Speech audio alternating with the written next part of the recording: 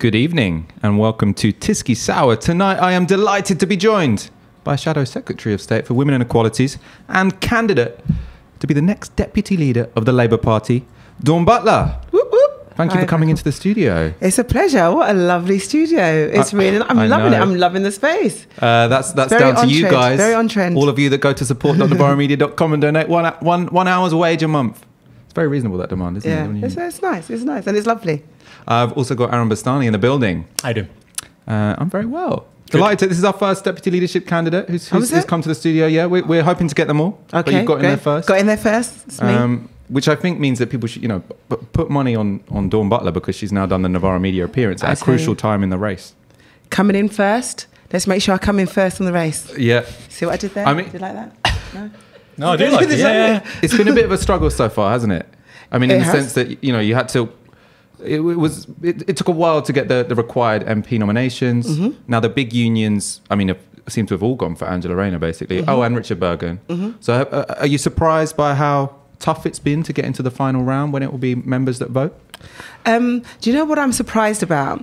I'm surprised that I was surprised. Do you know what I mean? Okay. Like, I should have actually have expected it to be a struggle because everything that I've ever done has been a struggle. And, being a black woman, you've always got to work twice as hard just to be recognised. And I was just like, Dawn, why did you think that it was going to be easy or just people were just going to accept the fact that, your experience and you should be on the ballot? And so I was almost disappointed with myself that I allowed myself to believe that it would be easier than it was. Do you think that comes into it, you being a black woman? Because, you were an officer for GMB, weren't you? And they've gone for a different candidate, and is that your analysis of what's happened? That's still quite painful. I'm not sure I'm ready to talk about that yet. Okay, that's fine.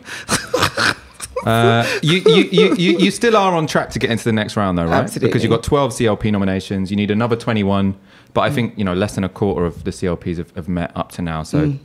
So it's looking good. As long as everybody's out there just goes and stands up and says, yes, we want to see Dawn on the ballot, and we deserve to have a debate, right? Why should we have a coronation? We should have a debate. We should have a debate. We should have different voices heard.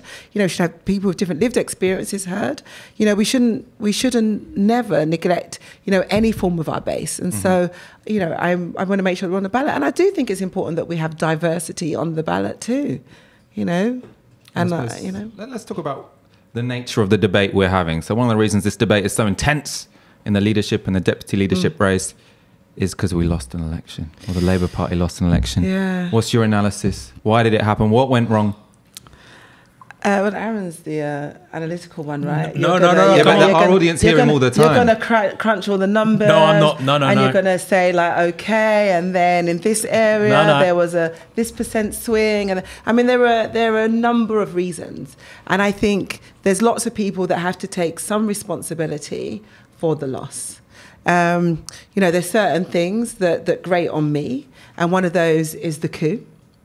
And without that coup in 2017, we would have won the election. I'm pretty much sure of it. People were like, oh, if we had 2 more weeks, we would have won the election. Well, we didn't have an effing coup. We would have won the election anyway. So in 2017, in 2017. So that really annoys me. And I think that we need to take lessons from that.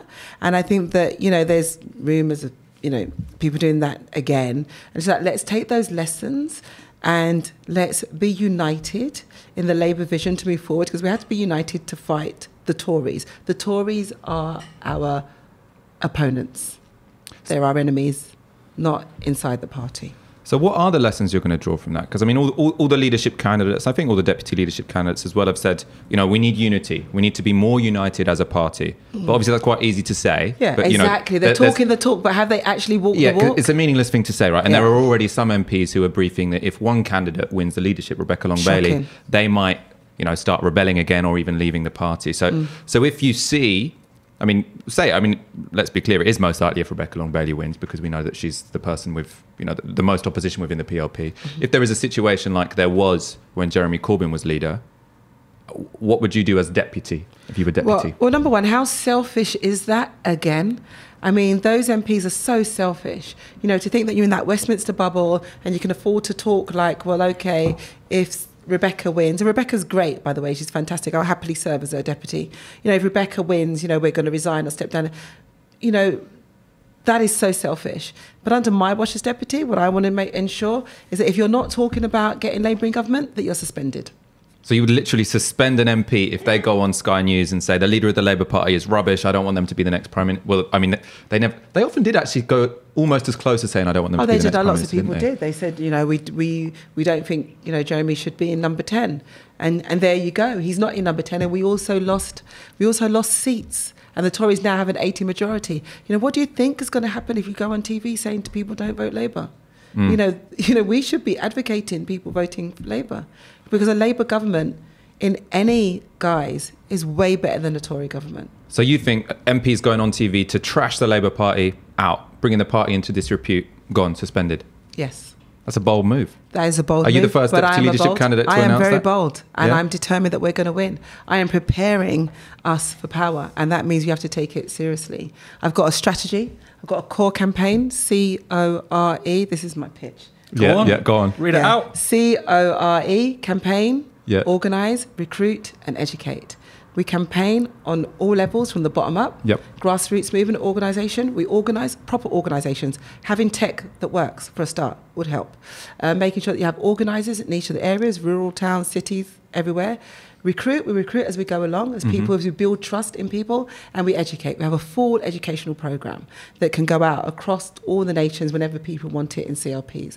And that's my core strategy. That's the winning plan. I think you should add a D, cord. Discipline. Iron discipline. It seems like, you know, because it sounds like you're going to keep people in line this time around. We have to be serious. You know, we have to be a government in waiting. And that means that we take ourselves seriously, we take our policies seriously, and we act like we're a government in waiting. And that means that we do have to be disciplined and united. Do you see the Tories going on TV, trashing each other? No. And when they did, they kicked them out, didn't they? Exactly. Because they know what's at stake. So that's, you know, you're going to have to get with the programme or hit the curb. Was Jeremy Corbyn too nice? Yeah, I mean, God, he doesn't do, like, honestly, I try it, PMQs, right? Sometimes. Or you try and egg him up. You're like, come on, Jeremy. Sometimes I'm like, say that, Jeremy, say that. And he won't do it. And you know, occasionally I might even write it on the top of the paper, like, you know, say it. Well, not he's a liar, because he always says, Dawn, you know we can't call him a liar. But, you know, it's just like, so he doesn't really do personal attacks. Can you not call him a liar? No, you can't. It's unparliamentary language. Unparliamentary language. So what's the limit of what's the nastiest thing you can call Boris Johnson? You could say he's misled the House. Oh. Yeah, I know. But you can libel him as well, because you've got parliamentary privilege, right? So you could say, after, you know, before being thrown out, you can say, how many children do you have? You can repeat all these things. Yeah. That a journalist can't do. Yeah, you can. I mean, he's never going to tell us. I mean, what amazes me, though, what amazes me, where are the women? How come the women are so quiet, though, who has these children? I mean, do you know what I mean? I find that quite amazing. His ex-wife now. No, but I can't believe that he's nice to them. So I'm actually because he's got his own strategy, NDA. I've actually got no idea. Maybe he doesn't have non-disclosure agreements. So I've got no idea. Maybe he does. Maybe he doesn't. It was a joke. Marina Wheeler. That's it. His ex-wife, Marina Wheeler. Actually, probably still his wife, right? Technically, they're not divorced. I don't think they've got 4 kids, 5 kids, with these like weird names. You can call your kids what you like, obviously, but they're kind of weird names. So yeah, no, I mean, I don't know, but I have threatened to take my shoe off and throw it, and I said I can be thrown out of Parliament for doing that. It's okay, I don't mind. Get the mace. Get the mace, hand it over to Jeremy. Like Lloyd Russell Moyle. Yeah, but he did it. It was so polite, wasn't it? It was like he politely... You would have swung it around a bit more. Get in, you know, march out with it. Do you know what I mean? Make the most of the pointy gold end. You know, like make a statement. You know what I mean? You're watching Tisky Sour. You're watching Novara Media. As you know, this organisation is only possible because of your kind support. And even though I was joking when I said that Boris Johnson's ex-partners have signed NDAs, if I wasn't, I would need some money for legal advice. But I don't, because I was joking. Allegedly in front of everybody. Yeah, go to support.novaramedia.com and give us the equivalent of 1 hour's wage a month, and subscribe to our YouTube channel because, you know, we're putting out shows all the time now, and you want to make sure you get a reminder when they come out so you don't miss a minute. Let's talk about some other issues that came up in the election and that have been blamed for Labour's loss. So Brexit and the position of of a people's vote. I think you were a backer of a people's vote. I was. You're also kind of a hardcore Remainer in a way. You resigned in 2017, I think, so that you could rebel and vote against the triggering of Article 50. And the thing is this. Okay, go on. We were never ready to trigger Article 50. And we said, look, if you're going to trigger Article 50, let's have some parameters around that. Do you mean, like, is there going to be a timeline? You know, so that we wouldn't get into the mess and the rigmarole that we got into. We're not ready to trigger Article 50. Then we needed to say, right, okay, this is what needs to be happened. A, B, C, D. No, you just trigger it. It's all up in midair. Because they triggered it before there was a strategy, right? Or before there was a negotiating strategy for the government. There was no strategy at all. It was just like, okay, we trigger Article 50 and then what? I mean, it made no sense. So was that would you say that you rebelled on that one, not because you wanted to stop Brexit, but because you wanted the government to have a negotiating strategy before they triggered Article 50? I mean, I didn't want Brexit, but I also want a strategy. I really am a pragmatic individual. Do you know what I mean? I used to be a computer programmer. I like things to make sense. I didn't know that. Do you not know that? No. Yeah, I like things to make sense and I like things to work. And I was like, that isn't going to work. I could see it wasn't going to work. So, yeah. And also, my constituents wanted me to vote against Article 50, and we are constituency MPs, and we need to take our constituents seriously. I had a consultation, and it's like, right, okay, we don't want that. And so, unfortunately, you know, I spoke to Jeremy, but we did it very quietly. So we did it at, I was giving away a bit of secrets now, but we did it like, we did it at the core time when the media was focusing on something else. C-O-R-E. C-O-R-E. Sorry. I'm ruining the exclusive now. What does it stand for? Campaign, organise, recruit, educate, discipline, cord. Sorry, go on. Tell us about you voting against I'm bringing cord, in the dead of night. Just in that as well, I'm bringing corduroy back into fashion. Can I just say I've got this really big, thick corduroy coat that I'm wearing around and everywhere I go in Scotland. I'm just letting you all know that. But I'm personally bringing corduroy back into fashion. Anyway, where were we? When you rebelled against triggering Article 50, you did it in a sort of low-key way. No, you were telling us about... Oh, yeah. So we did it at a time where the media would be distracted, so it wouldn't, it wouldn't be a big deal, or the headlines. What happened, like a Prince Andrew exclusive or something? Oh, we could never do the Pizza Express kind of thing. It was... that was mad. Do you think it was it's dodgy, isn't it? Do you think it was a mistake back in Article 50? No, sorry. Do you think it was a mistake going for a people's vote? In retrospect, now that you've seen sort of the electoral problems that Labour faced in the Red Wall? No, I think the mistake was we took too long to make any decision, and each decision we came to, we didn't have message discipline around that decision, so it was a mess. And so we lost votes to people who voted Remain, and we lost votes to people who voted Leave.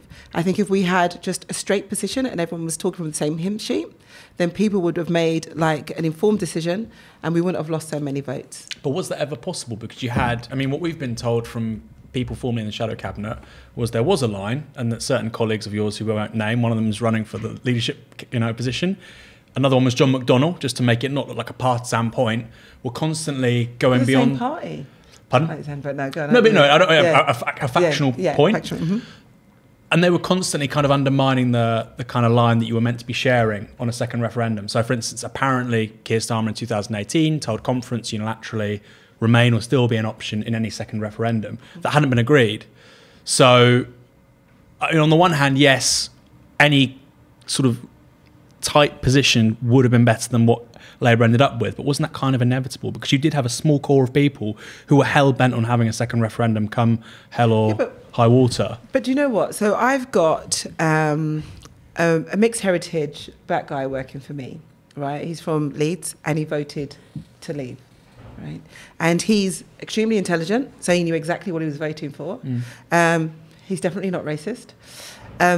So we would have these debates in the office all the time, every time I wrote a Brexit letter. And the thing is this, at the end of 3.5 years, when we hadn't made any decision and we were going round and round in circles and Parliament was doing nothing, he was like, you know what, we need to do something now. And actually, he conceded that another referendum is the way to go. But what were the options? So just putting Remain on the paper was almost a slap in the face to some people, because they were like, we didn't want Remain, we voted to leave. So we had to give more leave options in order to say that we're taking the vote seriously. And I think that's one of the mistakes that we had. So I think we should have had had no deal on the ballot. On the ballot. we should have had a negotiated deal, a new negotiated deal, and we should have had the current deal. And I think that's how we should have spoken about it. And I think we would have built a bit more trust in people as we sold that forward. Even if that hypothetically would have worked, you had this huge impetus going into the conference just a few months ago in 2019 saying not only does Labour have to have a position on a second referendum, not only does Remain have to be an option, but we're going to be a Remain party. And so there was that core of people who regardless of the facts, were always going to try and end up at that point, weren't they? But I think that was because we campaigned during the referendum as a Remain party and we never actually shifted our position. So there was no deliberate shift in our position. I mean, we didn't become a Leave party. No, in 2017, Labour said it would... We were still a Remain party. So, but what it is, we lost the referendum, and so we needed to then adjust to 2017, to what we did next. Labour was very much, we accept the result of the referendum party. By 2019, it wasn't that anymore, was it? No, but... Okay, so by triggering Article 50 was an act of respecting the referendum. Because by triggering Article 50, you said, we're going to give this a chance. We're going to see if we can leave the European Union. That was respecting the referendum. So Labour did respect the referendum by triggering Article 50 and giving it a go. But 3.5 years of not making any headway at all, something else needed to be done. But do you not think Labour's then paid the price for that? And that was because the Tories couldn't get a deal through because they didn't have a majority, but now Labour's paid the price for that, not the Tories. Oh, we have paid the price. I mean, it was, a lot was to do with Brexit, and of course we have paid the price. And so now what we have to do is say, right, how do we move forward? Because Boris now has to deliver Brexit. The withdrawal agreement bill is now in the statute books. Yeah. And so now he has to do the job. He said it was oven ready. The oven is hot. Let's see what he does. Do you think Labour really misjudged the sentiment of the nation? Because today you've got YouGov poll coming out saying Tories polling 49%. Brexit's in 3 days. I mean, 6 months ago, people... And I know problems are obviously down the road, right? The can's been kicked down the road. But if you asked somebody 6 months ago, 3 days ahead of Britain leaving the European Union, what would the Tories be polling? Nobody would have said 49%. No, but why not? I mean, at the end of the day, I disagree. At the end of the day, he said he was going to get Brexit done. It's now a bill.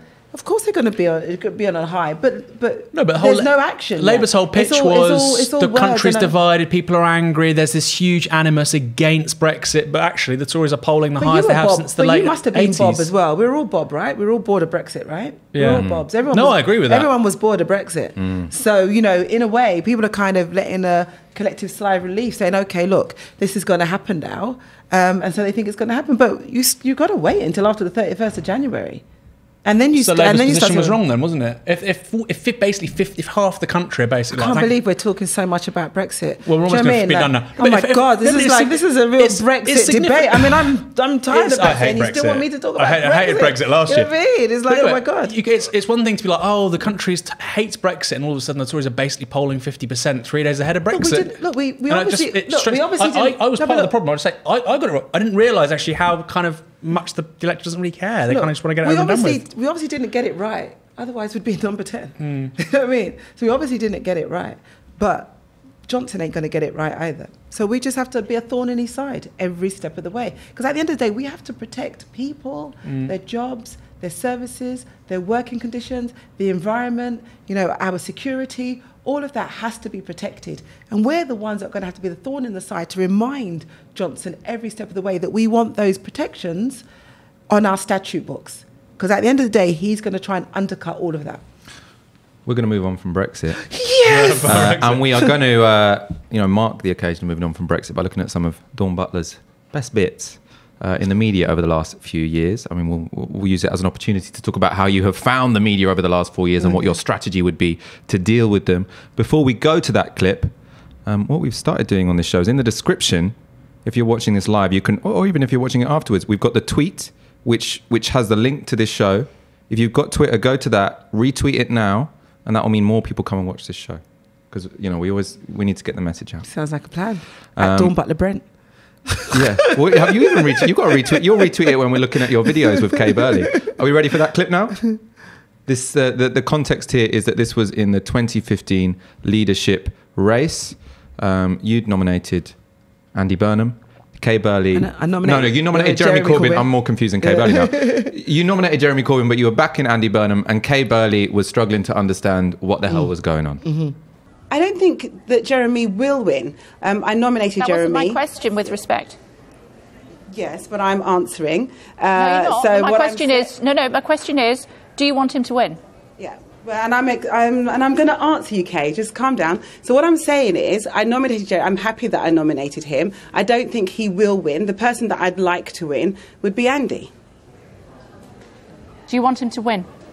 I'd like Andy Burnham to win, because I think Andy is the leader that we need to take the party forward and to actually unite the party. So I'd like Andy Burnham to win. So what was the point in voting for Jeremy Corbyn to be on the ballot paper in the first place? Because, as I said right at the beginning, it was our responsibilities as MPs to make sure we had the widest possible debate as possible. It was only MPs that were nominating the candidates. So it was up to MPs to say, OK, these are the people that we have to choose from as a party. And I think it's important. Jeremy has an important role to play within the Labour Party and make sure that we define who we are. And Jeremy has a pivotal role in that. And he is doing an amazing job in making sure that we have a debate covering all aspects of the Labour Party. And what he's doing is he's making sure that we don't forget our past as a Labour Party, but we redefine and make sure we secure our brand, if you like, as a party. And I respect Jeremy 100%. What's the point of putting somebody on the ballot paper if you don't want them to win? Oh, should I repeat myself? OK. Tony Blair doesn't agree, and neither, it would seem, does Yvette Cooper, who says that she wouldn't be in her shadow cabinet. OK, well, that's Tony Blair and Yvette Cooper. But Andy says that Jeremy would be welcome in his shadow cabinet. No, he didn't. He said he would certainly not have him as Chancellor, Shadow Chancellor. But he said, Andy Burnham said that he would have Jeremy in his shadow cabinet. Don't tell me that he didn't say it, because he did. What's wrong with you? He said on the telly. He said on the telly on Sunday, on the Andrew Neil programme, that he wouldn't have him as the Shadow Chancellor. OK, so you might not have him as a Shadow Chancellor, but Kay, there are other positions. Do you know what I mean? There are other positions, and there's probably other positions that Jeremy would want to be or do. So there are other positions in the Shadow Cabinet than just one. OK, but he wouldn't be in charge of the purse strings if you were in government, if Yvette Cooper was the Prime Minister. He might be in charge of foreign policy, and that's where his heart lies. So that would be quite a good position for Jeremy to be in, don't you think? That was Dawn Butler speaking to Kay Burley back in 2015. Was that one of the more surreal interviews you took part in over the last 4 years? I mean, it really was. I'm so pleased that some of the stuff that was going on in my head didn't come out of my mouth. But it's crazy. But it just shows you, though, like how they are programmed to try and trip MPs up all the time, or they've got a script that they have to get to, or trying to get you to say something. And I just think it's kind of pathetic, really. And do you think it is harder if you're on the left? Yeah, of course, because they're always trying to paint us one way or the other. And they get, well, you see it, don't you? Like, they give a really easy time to some MPs that don't talk sense. And for the rest of us, it's like trying to drill down, so what are you going to do about this? But I've already told you. Well, what are you going to do about it? But I've told you. But refusing to accept it. I mean, it's a sad state of affairs. But I think that's why we have to build our own media. That's one of the things that you guys are doing here is just so important, because we have to build our own media and our own narrative. And that way, because I apply the basic parenting techniques to media. That's interesting. Go on. I do not reward bad behaviour. Oh. So, if they tell lies about me, or if they're particularly aggressive in any way, then I just don't do the show again. Is that going to be effective, though, for like a leader of the Labour Party? Because obviously, Jeremy Corbyn's getting smeared by every outlet at every opportunity. He didn't fight back. He should have fought back. You think he should have fought back more? Absolutely, 100%. He didn't fight back. If you had journalists camped outside your front door day after day like he did, what would you do? Call my brothers. And what would they do? Remove them. Sort it out. Nothing else needs to be said. We'll continue this media conversation, but we're going to fast forward now to 2019. So back in 2015, you were taking on Kay Burley. Now, in 2019, it's Carol Malone on the Jeremy Vine show.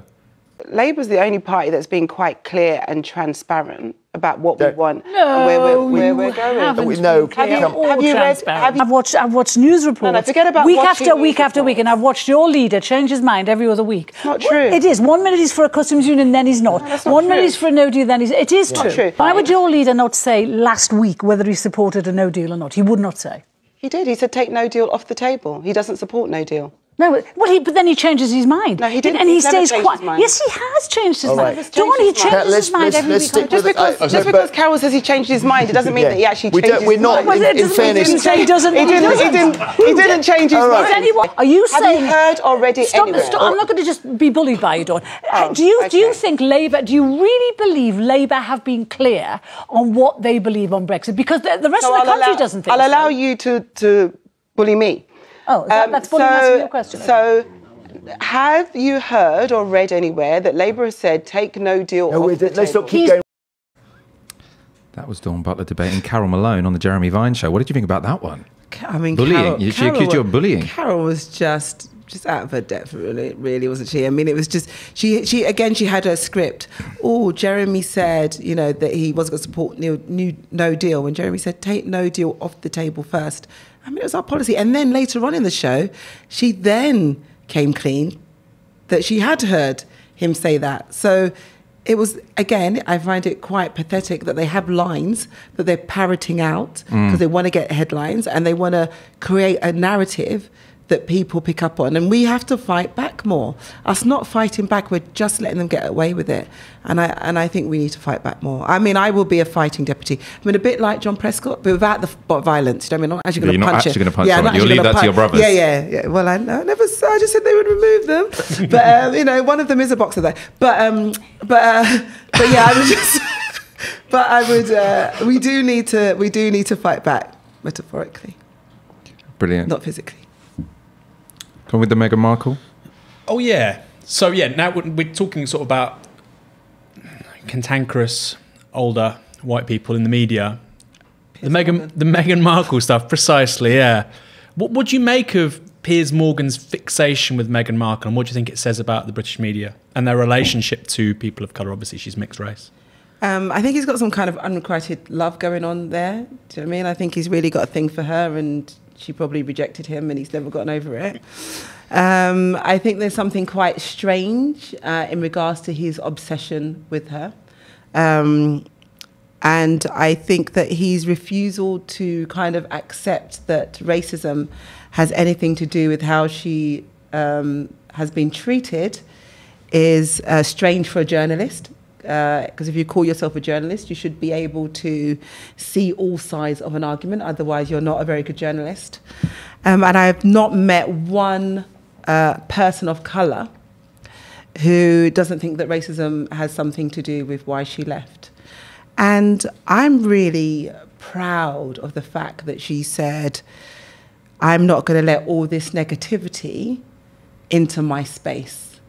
And I'm going to remove myself and my child from this environment. And I'm really quite proud of that strong stance. And, you talked about, I think you mentioned Andrew earlier on, Prince Andrew. I don't know him personally. But who would want to sit around the dinner table with him, really? I mean, there's something, if we ignore the fact that at best, he is really good friends with a convicted paedophile, then there is something seriously wrong with society. And do you think that Britain is, particularly bad with this stuff? So the United States has had a black president. Although it's important to say Barack Obama was mixed heritage. People often forget that. In the UK, we're nowhere near that. And obviously your fight to become deputy leader of the Labour Party is part of that struggle of getting people of colour into positions of public prominence. Do you think Britain is lagging behind the US when it comes to race and politics? I think at the moment it's becoming almost criminal to talk about racism, but not to be a racist. So, I mean, we know Boris Johnson is an actual racist, right, in Number 10. But people will be upset for me saying that, but not upset about the things that he has said.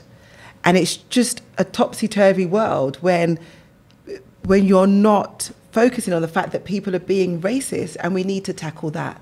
You know, if we want to live in a society that is acceptance, then we have to be honest about what's going on. And it's not a bad thing. I mean, we all have biases. It's how we navigate our way through life with particular biases. You like some things, you don't like some things. Some things because you've had personal experience.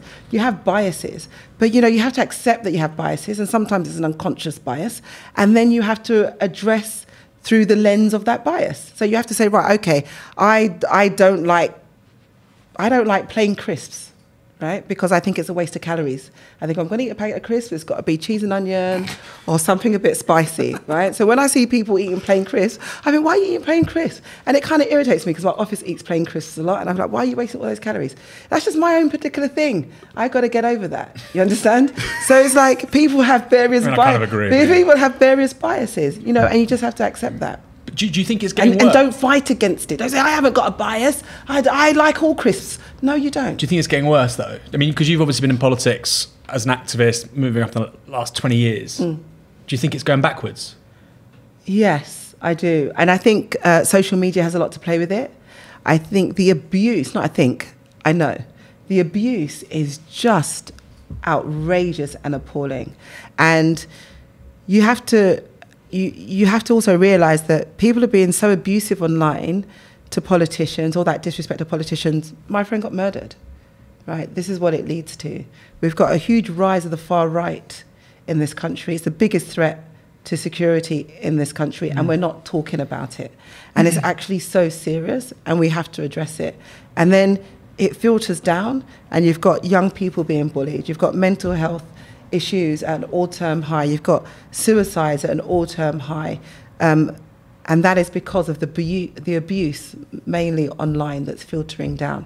And we have to do something about it, and we have to stand up to it. It does feel like it's getting a lot worse. Like it was 25 years ago, Eric Cantona kicked a football hooligan in Crystal Palace, you know, in southeast London. And very quickly people said, oh, well, actually the football fan was being xenophobic. He was a racist, BNP supporter. Good for Eric Cantona. And I feel like if that happened today, that wouldn't be the response. People would be like, get him out. You know, this is, you know, that guy's freedom of speech. He can say what he likes. And you think, wow, we've really gone backwards in the last 25 years. Exactly. And again, even though I don't normally like to talk about left, right, but the right-wing media. So if you take woke, for instance, you know, the new young terminology of woke. Woke just means being respectful people, being awake to what's out there, being awake that if you are a white man, that you have privilege, and how you use that privilege is important. And then all of a sudden, the right-wing media is saying, woke is really bad, and you know what I mean, who wants anybody who's woke? So now it's really bad to be respectful of others. Now it's really bad to be considerate of others. When is that okay? When does that become okay? When does that become the norm? Yeah. Don't be an arsehole, basically. Don't be an arsehole. And now the right-wing thing is, I'm going to be an arsehole. Yeah, exactly. And that's really good. Yeah. And it's like that. And that's also the consequence of Trump and Johnson together. And so Edward Burke said that when bad men unite, I might get this wrong way around now, good people have to combine. And I just think good people around the world has to combine. And we have to use social media for good in that way. Let's talk about the specifics of the deputy leadership as a position. Okay. I suppose first question, how would you differ from the last occupant of the role?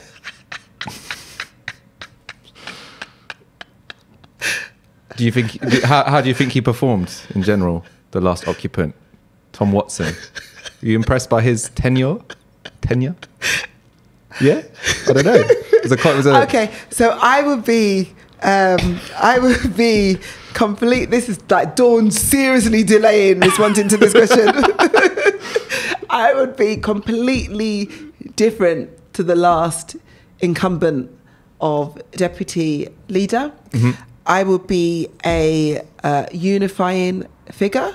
I will be loyal to the leader, whoever that leader may be. And I mean, I have been loyal. I've served under 2 Labour prime ministers. You know, I was a minister in Gordon Brown's cabinet. I've been loyal to each and every prime minister, and I will be loyal again to the Labour leader, whoever that is. And I think that's important. It's a vital component of the role. And what do you think makes you stand out from the other candidates this time around? Because, lots of people are saying kind of that in the leadership election, the deputy leadership, actually, there's a bit more variation, but lots of them are talking the same talk about unifying the party and getting the grassroots organised, Because they're copying a lot of stuff that I said, that's why. You did it first. As 10 weeks goes on, I think everyone's going to be sort of taking bits of everybody else's speeches, to be honest. But my core strategy was there from the very beginning, as soon as I spoke. But I don't just talk the talk, I walk the walk. If you look at what I've done, I've always been loyal and I've always had the party's interest at heart because I want to get back into government. I've been in government. None of the other candidates, the leader or deputy leader, have actually been a minister in government. I have. And I can tell you there's nothing sweeter than being in government, and I want to be back in there again. So that is my focus. How do we get into government? And I want to keep the policies that we've got. Without Jeremy, we would not have had our manifestos that we had in 2017 and 2019. So it's really vital that we keep those policies. In the next 3 years, because I think there could be an election in 3 years, the next 3 years, we go around the country and we explain our manifesto. We say, look, this is what this meant, because we didn't have enough time. I call it the Toby Carvery Manifesto. I'm not sponsored by Toby Carvery in any way. They haven't fed my team in any way, but if they want to, I'm quite happy for them to. But I call it the Toby Carvery Manifesto. Because meat keeps turning up. By the end of it, you start to doubt whether you actually like the restaurant. And it was just too much. It was just too much. And you're like, just wait, I haven't finished. But no, we're pouring more stuff on your plate. And then I'm smothering it in gravy. And I don't want any gravy, dude. I'm like, but you're going to have some. It was just too much. And we needed to just take our time and take it in small, digestible chunks so people can just absorb what it is that we're saying and selling, and then move on when they're ready to some potatoes and carrots and Brussels sprouts. Some specific things. Richard Bergen and Rebecca Long-Bailey now actually have both come out in favour of open selections. So the idea that every candidate or every MP will have to face an open selection where other candidates can stand against them to be the Labour candidate at the next year. I said candidate way too many times in that sentence. But in any case, do you back open selections? So I'm working through this proposal of open selections. So the trigger ballot was kind of a halfway house. Yep. But what it didn't do is tackle the issue of candidates being imposed on local members, or local members not having a big enough say in what their MPs are doing. Some MPs not turning up to GC meetings and things like that, which is alien to me because I'm always at my GC meeting. So the trigger ballot didn't tackle those issues. So we have to find a way to tackle those issues. So I'm not opposed to open selections. I just would need to establish how exactly it would work.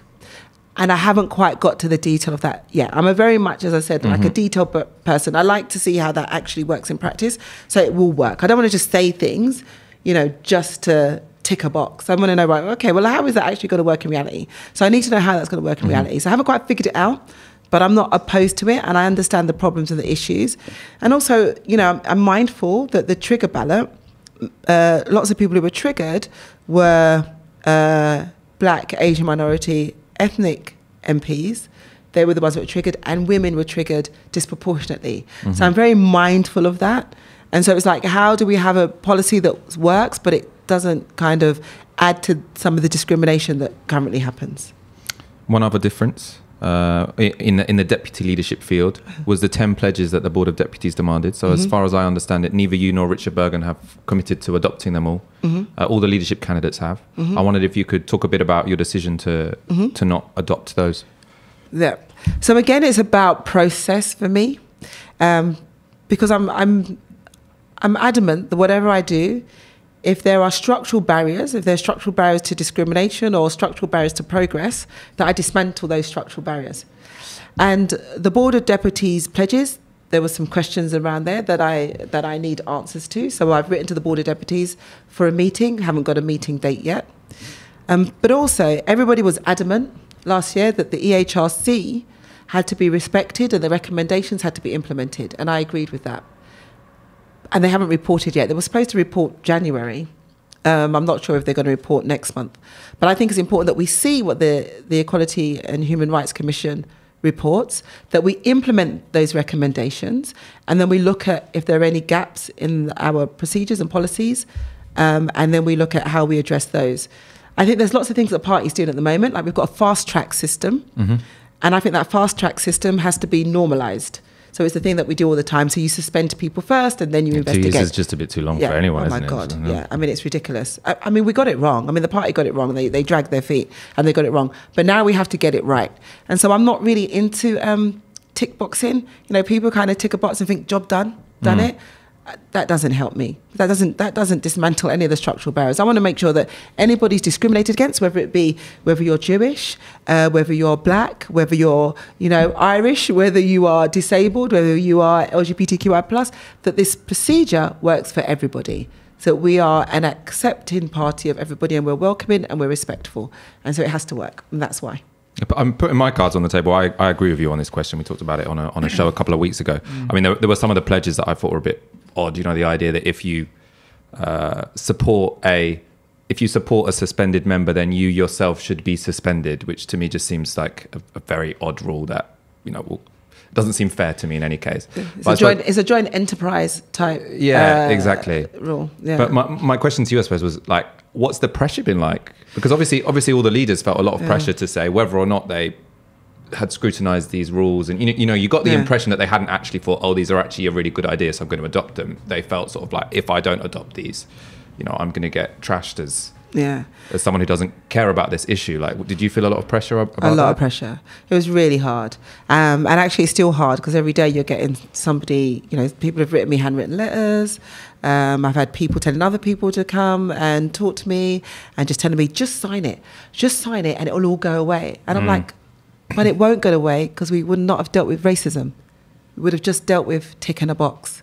And actually dealing with racism is too important to me to just tick a box. And so the pressure is immense and it's not the easiest thing to do. And no way am I telling any Jewish person that I know better. What I'm saying is I want the procedure to work and to work for you and to work for anyone. And I tell you the other thing, which I haven't really said publicly, but I'll say it here. You've got some candidates saying, I want to see every single case on my desk on Monday morning. Well, number one, I don't want to see every single case on my desk on Monday morning because if I did, then I would also need to see all the other cases and then I would become a caseworker and not deputy leader. Number two, that is not an independent system, that is an interference system. You are interfering with a system. Number three, and it's what we were talking about earlier, it's a bias. You are then injecting another layer of bias into a system, which is unacceptable. You cannot put your own biases in a disciplinary system. It doesn't work. And so I completely disagree with the candidates that are saying that. Who have said, what candidates said they want their actual cases? Because I know that... Tom Watson had said that. I mean, that's because he on said the he wanted record, to right? And I disagreed with Tom on that, and I told him that. And I said that in the meeting, that it was wrong, because it just... For me, it's a sort of a knee-jerk, immature way of dealing with something without thinking through the consequences of that. Yeah. Because otherwise you're producing a hierarchy also of discrimination. Yeah, well, you have to look at these cases, but not these cases. They can go through the normal slow process. Yeah. And how's that fair? Is it a problem for you that Keir Starmer is the favourite? Now, I ask this in the sense that he's, you know, the election defeat, however you explain it, one problem that Labour had was seats outside of London. Keir Starmer has a seat in central London. You have a seat in central London. Do you think that people will think, if the leader is from London, we can't really have a deputy from London? I think people should just vote for me because I'm the best person to do the deputy leadership job. And I've travelled all around the country, and I travelled during the election all around the country, and people like me. So it'll be fine. And I can unite people all ends of the country. And actually, I don't want to be people's voice. I want to amplify the voices of people. There's a huge difference in that. So I will just turn up the volume. And I will ensure that there's structures in place in every area, my core strategy. And that'll be implemented in every area. So everybody will feel that they are a part and have a say in everything that the party does. So our producer Fox is saying it should not be called CORD, but CODA strategy. Coda. C. I forgot what the C was again. Campaign. Organise, discipline, educate, recruit. Coda. I quite like Coda being a programmer. Because you were a coder. Yeah, I was a coder. Maybe that's why you suggested it. I quite like that. Oh my God, but I've printed all my leaflets now. Shit.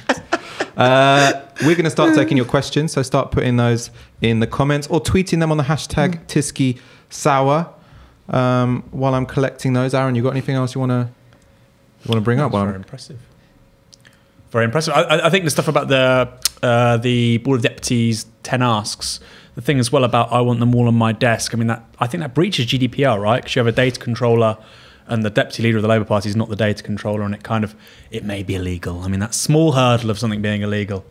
But also giving it to people outside of the Labour Party who are not even affiliated to the Labour Party has issues. And also remember, if you do it for one, you need to do it for all. Yeah. So you have to do it for every single group. Otherwise, you don't have a fair process.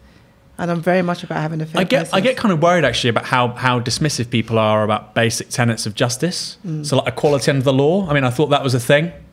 Or, you know, for instance, there was a member who was suspended and then one of the character references for him was Clive Lewis. And people saying, oh, Clive Lewis is an apologist for X. And he said, the person has a right to a character reference. Anybody who's had a brush with the law, no matter how minor, knows these things are important. And yet, just get sort of dismissed as unimportant. All right, we've got some comments on the Twitter. Carl Barks is a fan. Dawn is seriously smashing it on TiskiSour. She's got my first preference locked in, TBH. Thank you. Joseph Hardy. I'm minded to vote for Dawn for deputy. She's passionate, likeable, loyal, but someone I was talking to wasn't. Oh, because of her role in Brown-Blair government. Could you ask her to talk about that, as I'm under-informed on it? Oh, interesting. I thought I was just reading out a comment, but it's also a question, which is that, as you say, you hold it as a strength, you know, that you served under the Blair-Brown government and then under the Corbyn leadership. But I mean, in terms of, you know, your politics, what did you think of the new Labour governments, of that legacy, that record? So when it was time for Tony to go, there was another kind of coup at hand and letter writing, and, you know, they wanted us to sign up to a letter and for it to go public and all this stuff. And I said, I'm not going to do that. I mean, I marched against the war in Manchester, in London, but I said, I'm not going to do that. What I'm going to do is I'm going to go and see Tony and say, look, you know what, you need to go. And I did. I went and saw him and said, look, you need to go. And that's the way I deal with things. And I mean, it's important, like Labour in government is way better than the Tories. You know, we did a lot of good things. You know, not everything was good, and actually some of it was, you know, unforgivable.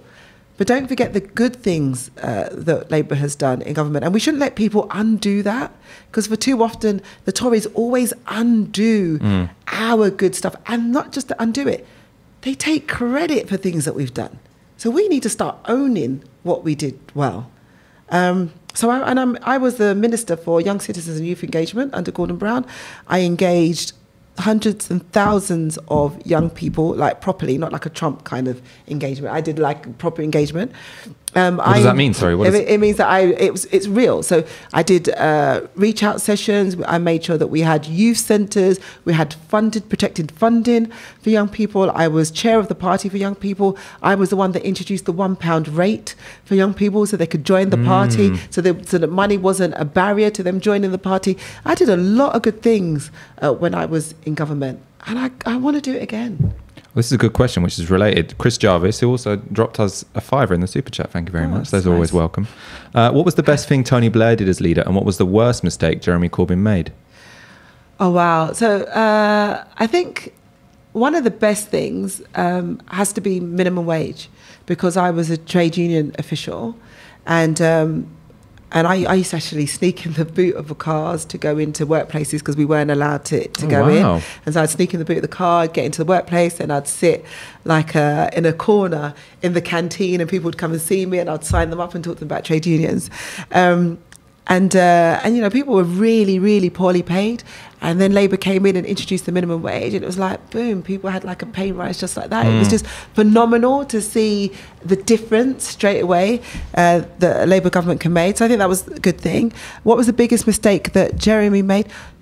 not fighting back. You know, I'm like, he really needed to have sort of stood his ground and fought back and say, I've stood up to racism, you know, all of my life, and tell people his story of, you know, what he did and why he did it, you know, because people didn't know that, and he allowed a narrative to run away with him, and it really bruised him. Do you know what I mean? He almost became paralyzed with the whole thing, and so he got floored by it. Yeah, really, didn't he couldn't cope with it, and it was sad, really, very sad.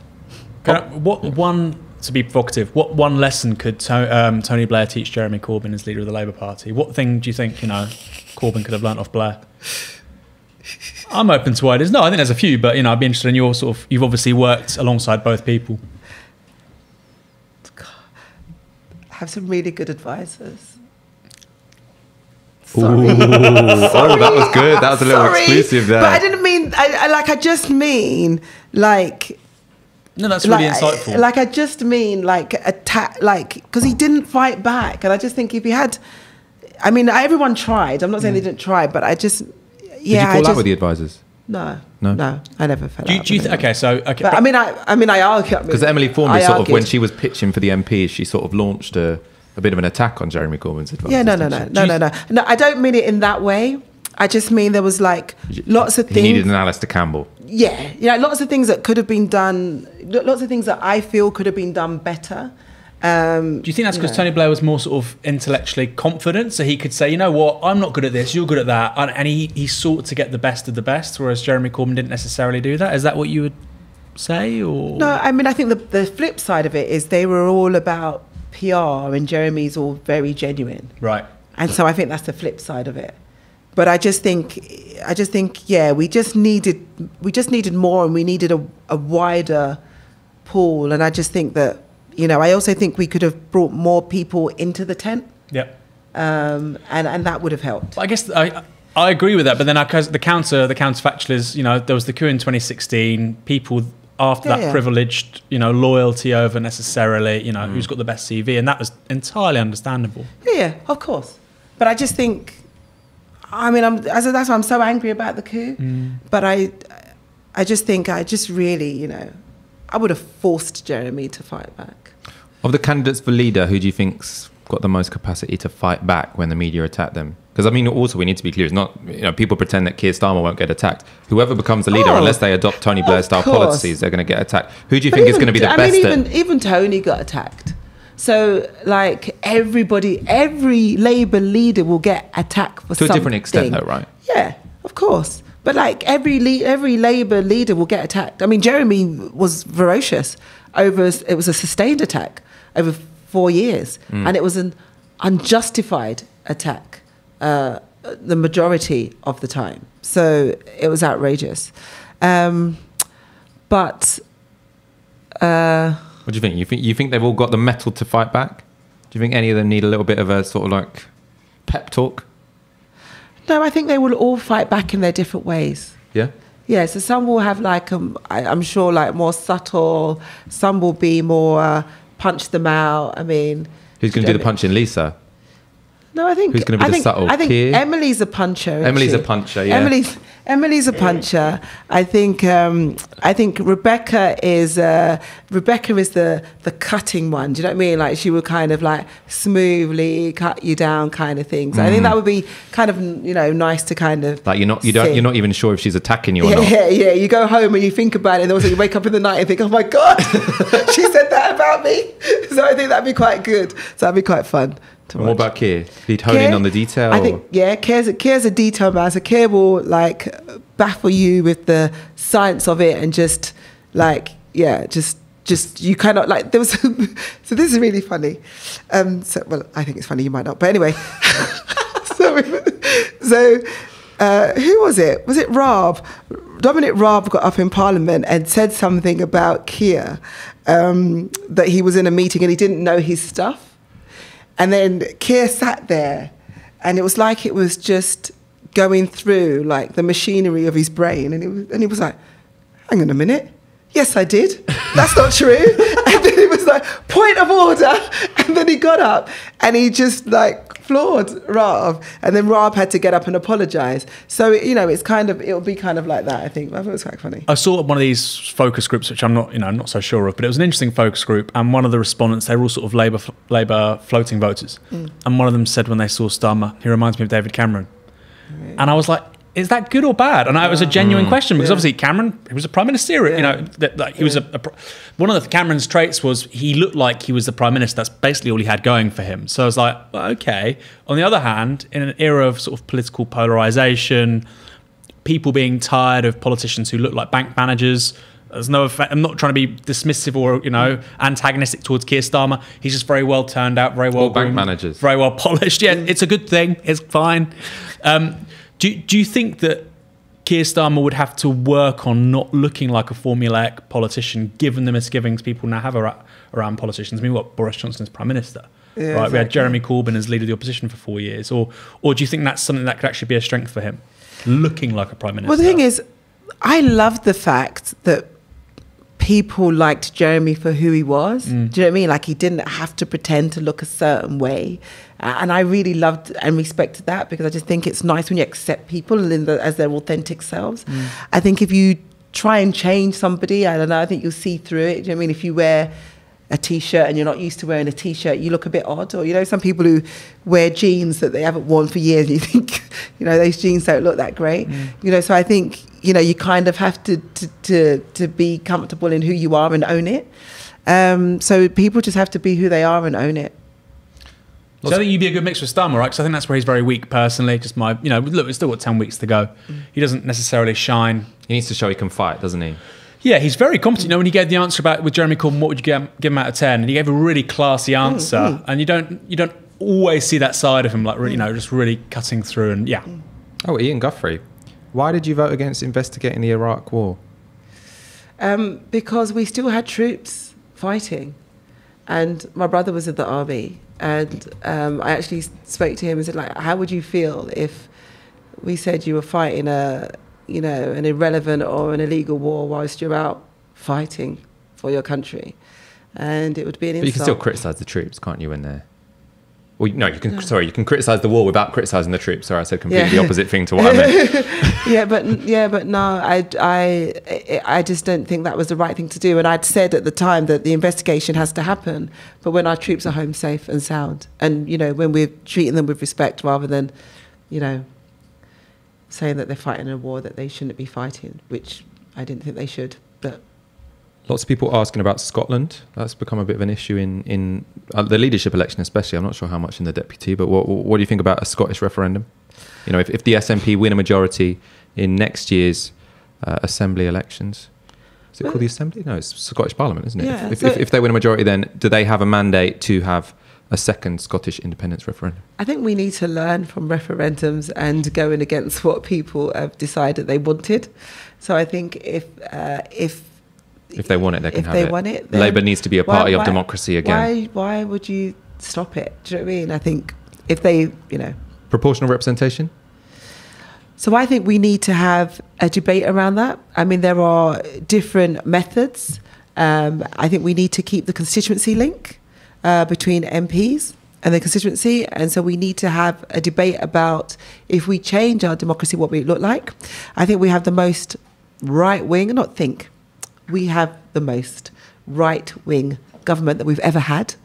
They are taking serious leaves out of Trump's playbook. They are trying to suppress democracy. Bringing voter ID to vote is suppressing democracy.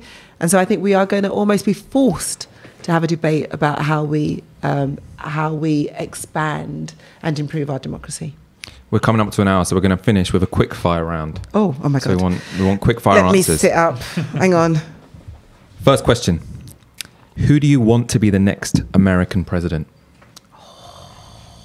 Quick fire, come on. I don't know. Come on. I don't know. I can't say. All right. Bernie or Biden? I think I like Biden. I don't know. I'm not sure. Okay. As long as they're a Democrat. When you relax in front of the TV, do you turn on Netflix or iPlayer? Netflix. I don't have iPlayer. I'm like, I don't have iPlayer. You don't have iPlayer? Netflix. Who should be the next James Bond? Idris. Wine or beer? Wine. Corbyn or Blair? Corbyn. Have you taken recreational drugs? No. Well, I'm from East London. I've inhaled, but I haven't taken drugs. But I've been in a room full of drugs and Hotbox. Hotbox. Is that what it's called? The hotbox is if you're in a room full of. It's not like a car. Is it? Well, it could be a car. Traditionally, I suppose it would be a car, but it could also be a small room.